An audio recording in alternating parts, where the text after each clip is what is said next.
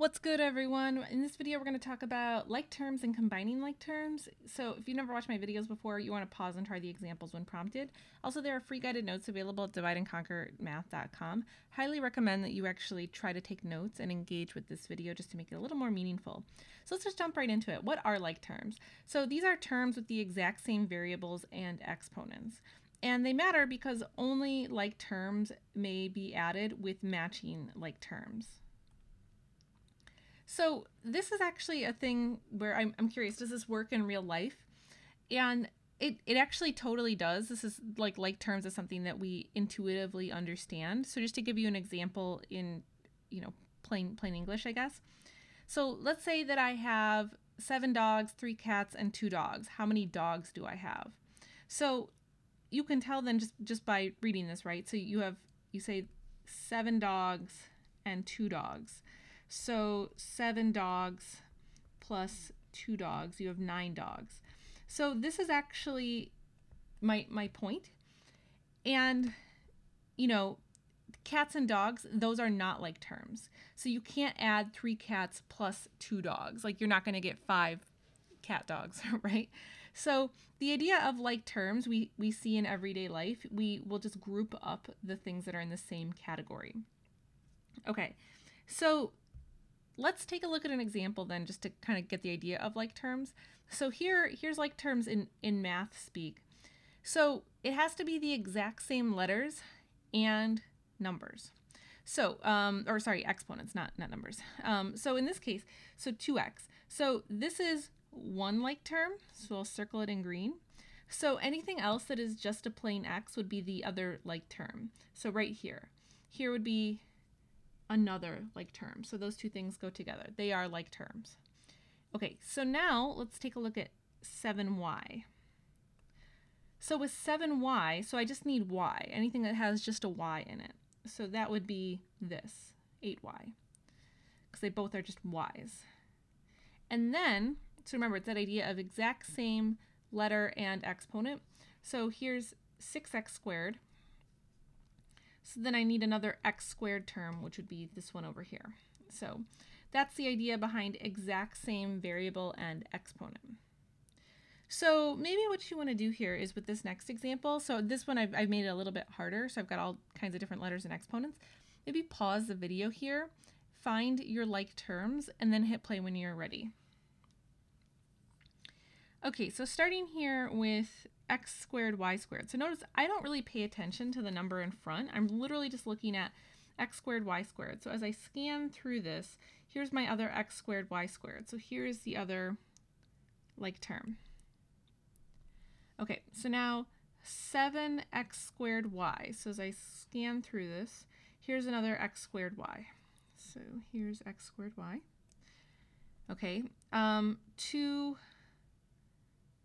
squared. So I need another xy squared, which is right here, xy squared. And then there's actually no matching like term with this last one. So this negative 3x squared it stands alone.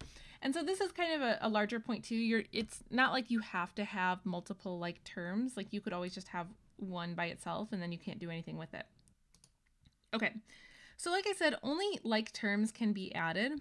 So let's take a look at some examples where we're going to combine like terms. So this first one's just kind of the basic idea behind this. So now I want to add or subtract all these things together. So if I kind of apply that same logic from before, so the 3x and the negative 5x are like terms. And then the 2y and the 9y are like terms. And so you literally just add the numbers that are in front of them. So for instance, this is 3x. Make sure you don't forget about the negative here. So this would be 3 minus 5.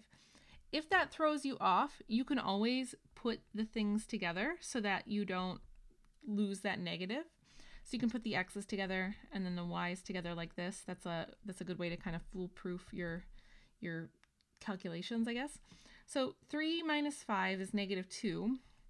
And then it's just negative 2x. So it's not 2x squared. You don't do it, like the x's just stay the same. It's just like what we were talking about with the dogs. If you have 7 dogs and 2 dogs, it doesn't become 9 dogs squared, right? It's just dogs. So now instead of having dogs, it's, x's and y's.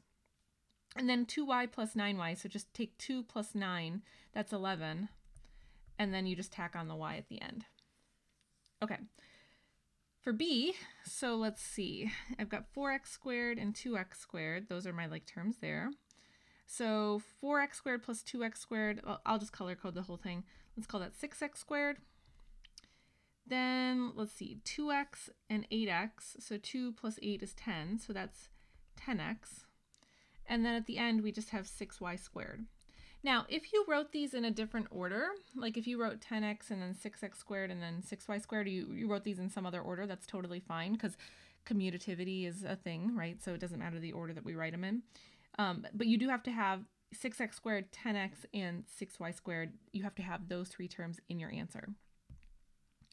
Okay, so why don't you pause the video here and maybe give this one a try. This one is a little bit deceptive.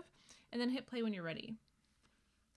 Okay, so for this one, so this is where, you know, the like terms, I know there's fractions in here, so sometimes that kind of makes people freak out a little. So if that happens to you, consider what I did before. So put your like terms together. So I've got 1/2 x and 3/2 x. So those I have to combine. And then 2/3 y and minus 2.5 y. So these like terms here, these are the simpler ones to do because they have a common denominator already, right? So I don't have to worry about the 3's over here or whatever. I just have to worry about these are the like terms. I can already combine them. So if I just take 1 minus 3, that's -2. So that's -2 over 2x, and we can simplify that to -1. We'll do that in a second. Hold that thought. Now, this one is harder, right? Because you've got 2/3, so the denominator of 3, and then 2.5, so denominator of 2. So we're going to have to get a common denominator here. And I've talked about at length. This is something you really want to stay on top of, especially if you're in my class. You want to stay on top of being able to do these calculations. If you ever get rusty on them, go back and watch a review video. So the first thing I want to do here is I want to convert this into an improper fraction just to make my life easier for finding my common denominator. So I'll leave the 2/3 y alone.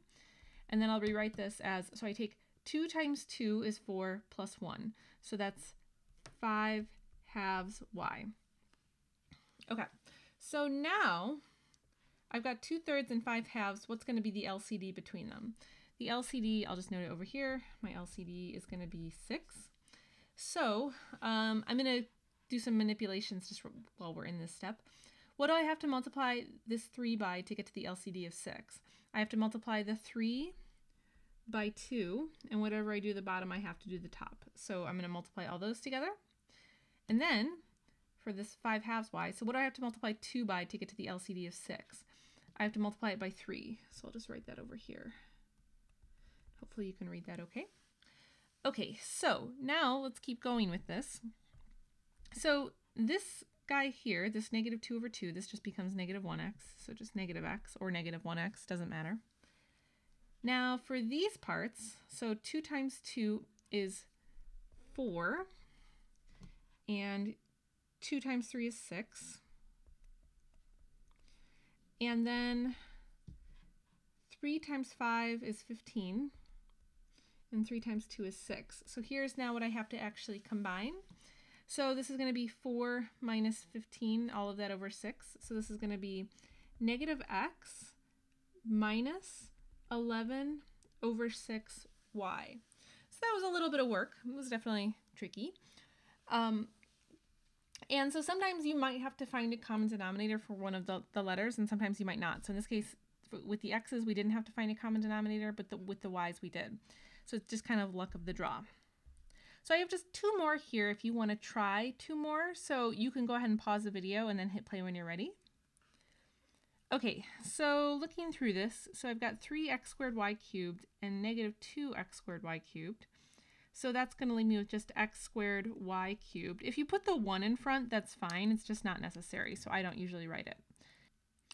And then we've got the 7x squared y squared and the x squared y squared. So this, and this has an invisible 1, so it's really 7 plus 1. So this is plus 8x squared y squared, and then that's it for that one. And thankfully for this next one, so if this one's actually nice and straightforward. So I've got this 1/4 x. So there is no other x, right? So that's it, 1/4 x. Okay, and then let's see, I've got 2/5 y and 1/5 y. So same denominator. So 2/5 plus 1/5 will give me 3/5 y. And then we have this minus 1/2. There's no other term with it, so there you go. So once again, just a reminder, if you had these like in a flip-flop order, in a slightly different order, that's fine. But the 1/2 definitely has to be negative. These have to be positive. These have to be the numbers attached to those letters. So that's what you're looking for. And so that covers it for this one, guys. So hopefully that was helpful, and I'll see you guys again. Thanks for watching.